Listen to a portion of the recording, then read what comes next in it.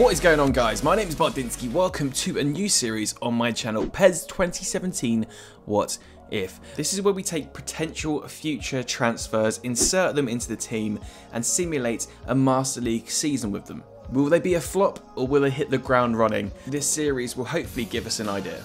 In today's episode we feature Arsenal. We have Alexander Lacazette, Thomas Lemar and Kolašinac. What is that name? I'm butchering the name of a player who plays for my team. You can't even read!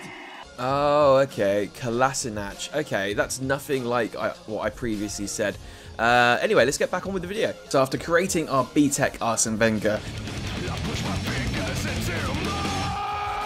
the ham roll, fam. We started the Master League. We bought our transfers. We bought Lemar, Lacazette, Kolašinac, and we were ready to go.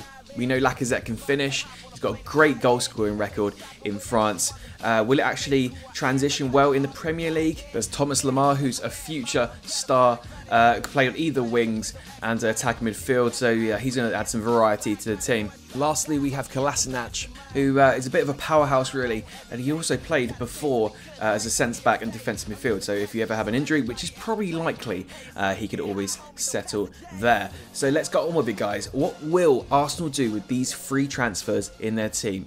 Let's fast forward and see what happens. Well, we're waiting. So did they make a difference?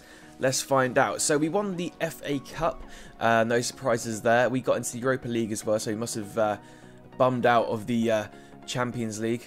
Sanchez and Ozil seem to be doing bits. Let's take a more in-depth look and see if Lacazette, Kolašinac and Lemar made any difference whatsoever. So Manchester City ended up winning the Premier League on 94 points. Very close there between Man City and Chelsea. It seemed to be like a two-horse race. Arsenal, we came in third. It's not bad. It's not the best. Obviously, they didn't make too much of a difference. And Man United came in at fourth. Looking at the top goal scorers in the Premier League, though, Lacazette did make an impact. He did score 19 goals. Sanchez just behind him in 17 goals. And Mesut Ozil scoring 13. So Lacazette, he did well. He had a good season. Let's take a look at assists. Ozil bagged himself 12 assists. Got Xhaka in there as well. No sign of Lemar, which is quite worrying. So Team of the Year, we really didn't do well. Petr Cech's our only player, and that is disappointing. We had a terrible Champions League campaign. Ended up third in the group on 7 points.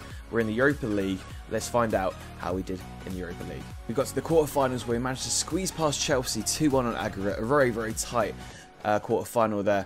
And in the semis, we ended up getting absolutely demolished by Liverpool 5-0 on aggregate, which is a little bit embarrassing. And lastly, we finished on the FA Cup, which we won, beating Manchester City 1-0 in extra time. It was a good campaign, I feel, overall. Winning the FA Cup as well was good. At least it was something. And having two of your players being top goal scorers in Alexis Sanchez and Lacazette isn't that bad either. Let's take a look at the assists. Mesut Ozil, of course, just assisting everyone. He gets free. So that is the FA Cup, guys. So overall, let's take a look at the players. Kolašinac, Lacazette, Lemar, how did they do? So, Lacazette, so for his first season, he had 52 appearances and 29 goals. Really impressive. And he did make a really big impact. To be third top goal scorer as well in the Premier League on your debut season is not bad. Unlike Thomas Lemar, who had 49 appearances and only 7 goals and 1 assist. Which, when you think about it, if he's actually going to go for 45 mil in real life, he's got to be doing better than that, with an average rating of 5.4 as well. And then we have Kolašinac, who had 44 appearances, no goals, no assists, and an average rating of 5.4. Didn't really do much, but, you know, we conceded a lot of goals as well, to be fair, so maybe he isn't the answer. I don't know. So guys, that is the end of the debut episode of What If. Something a bit different, a bit short, a bit of a mini-series before obviously entering PES 2018. Hope you enjoyed it. What teams would you like to see next, guys? Maybe it's Man United. Obviously, there's talks of Ibra coming in. Obviously, they've got Lukaku. That might be interesting. Maybe Everton. Obviously, there's some big changes there as well. Let me know, guys, in the comments down below.